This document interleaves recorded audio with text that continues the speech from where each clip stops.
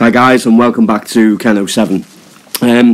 I went back and had a little look at the tiger painting, and I wasn't happy with it. I just kept thinking that something wasn't quite right with it. I thought the textures on the tiger itself needed to be improved.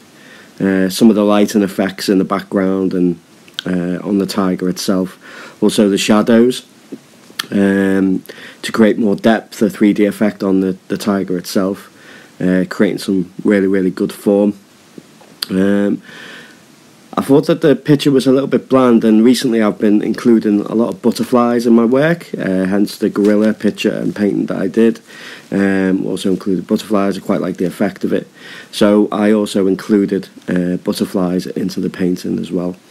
I know it seems like a little bit of a cop-out, uploading another video of the same painting, but I just wanted you guys just to see the finished article of the image itself that I finished and completed.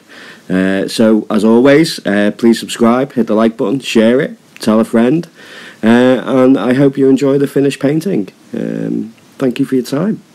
Thanks for subscribing, and have an absolute lovely day. Take care, guys. Bye.